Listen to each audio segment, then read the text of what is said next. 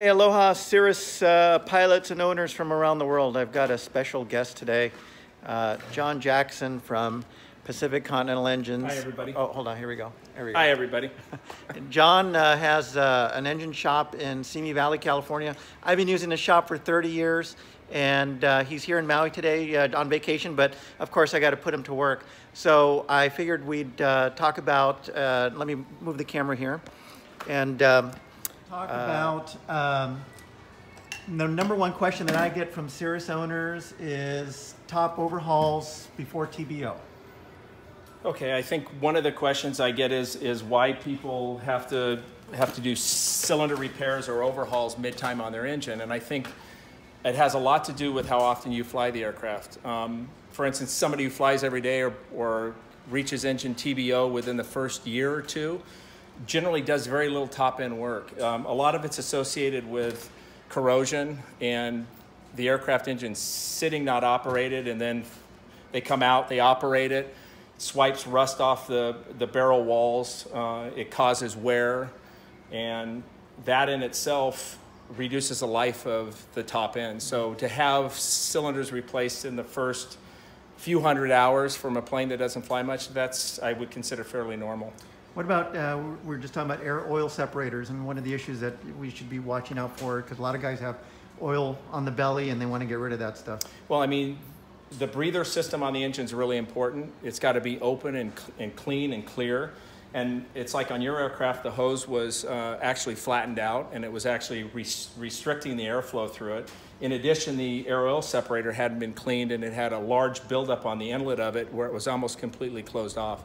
That can cause a lot of issues. All of a sudden, you start getting oil leaks around the engine. Everybody thinks, oh, that seal's bad or that gasket's bad, and it's not. You got high crankcase pressure. So that's really important, and that's one of the most overlooked things on an engine.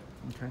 Next question I get is, why is there such a backlog for cylinders at Continental, and what could they do about it, and can they reach out to you? And because guys have been sitting on the ground for weeks and weeks, and unfortunately, since the Chinese bought Continental, they're doing a lot of what they call improvements for manufacturing, and they're moving their distribution center. Avial's running a lot of their parts distribution now. So what's going on is they're just having growing pains, I think is what it is. Also, the prices have gone up a lot, so it's really tough. Yeah, okay. Any operating tips or things that you're seeing? Like, you do several Cirrus engine overhauls every month. What's the number one thing that you're seeing or that you would recommend guys do? Well, I think the biggest one is to make sure that the fuel system's adjusted properly, and that at each annual it is properly inspected and adjusted, because it can change. Always a big debate on rich at peak, operating rich at peak or lean at peak. What do you say?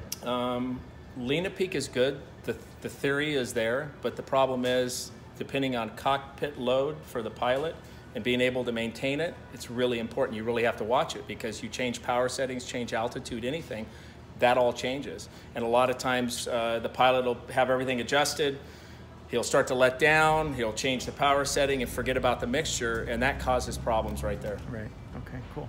How can people reach out to you? Do you have a website and all that? Website is pceonline.com. You can reach me, our phone number is 818-899-5200. And average cost right now for IO 550 overhaul? Roughly about $36,000. Awesome.